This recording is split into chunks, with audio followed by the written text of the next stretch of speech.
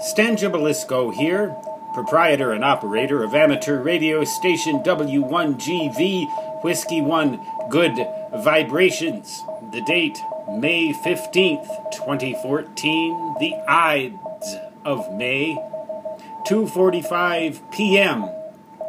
Mountain Daylight Time, which translates into 2045 Zulu. I am listening to the W1AW code practice session on 15 meters. I'm happy to report that they're coming in just fine here on this band. Let's go down to the 18 megahertz band.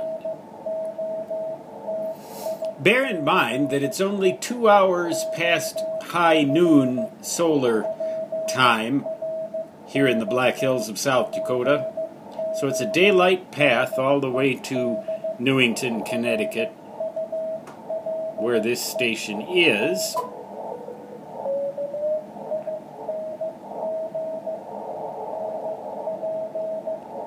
Interestingly, now there's a phase shift keying signal right near W1AW. I suspect that they are not aware that W1AW is there, but they're not particularly creating a big interference problem. This is one of the attributes of having a CW filter that's so sharp.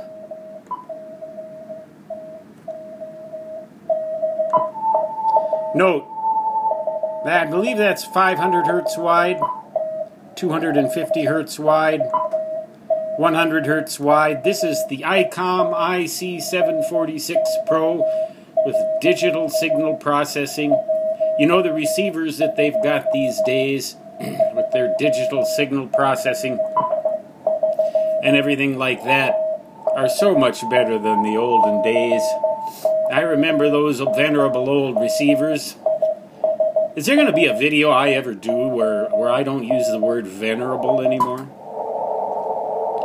Let's check out this band. The 12 meter band.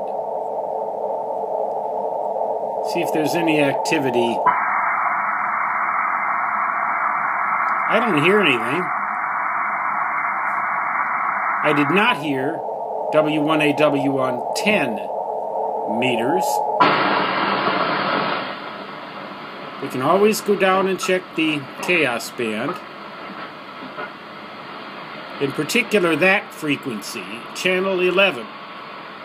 I don't hear anything there. If this band were open, I'm pretty sure I'd hear those stations from down in the southeastern USA. Well, no, here we go.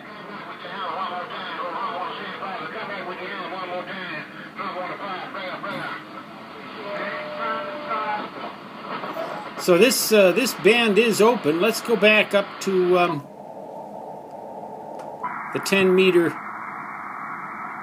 amateur band.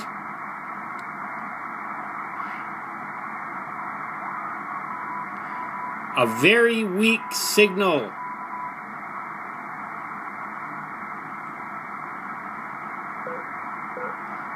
A little bit of noise on this band. Let's go down to 21 megahertz and see what's on here besides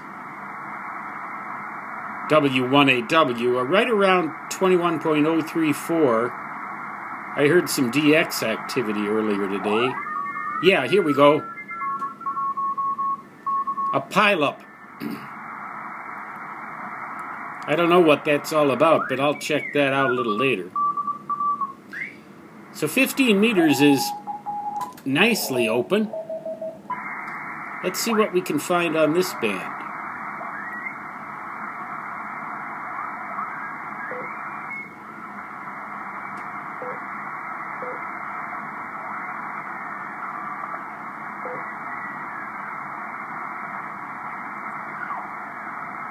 Well, there's some signals, all right. Nothing real spectacular, though. Nothing like the opening back in late February, early March, when 10 meters was really hopping, and I went out to Wyoming to look at the Longwave Ranch to check on that property, and also to stay at a neat little place, well, a neat big spread called the Stargazer Ranch in Meeteetse. I believe it was $700 a week to stay in this really cool place. Look up my Stargazer Ranch videos. I don't have them in a playlist anymore, I don't think. I think they're in the Winter Wandering the West or something like that. I've renamed all my playlists to try to make them a little more relevant to the content. Now see, I have a lot of human-made noise at this location, but I really like this house, you know. It'd be awful hard to move out of this house. When you get to be 60 years old, you know, you kind of want a solid, you want to feel like you're anchored a little bit, at least I do. Nothing like the days when I used to just hop in the old vehicle and drive from one ocean to the other, with everything I had in the trunk. Stan Gibilisco signing off. Back to the 15-meter amateur band. I think I'm going to check out this stuff here and see if I can maybe raise any of these people. I'll have to change my antenna though.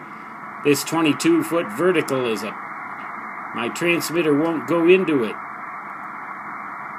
Impedance is too high. You know, 22 feet is an exact half wavelength on 15 meters, and I guess the feed point impedance is so high that the matching network inside of this radio just can't deal with it. So I'll have to pull some of those pieces of tubing out and shorten it up. Maybe I'll make a video of that. It's kind of a neat arrangement. Stan Gibilisco, proprietor and operator of amateur radio station W1GV. Signing off for now until the next band watch.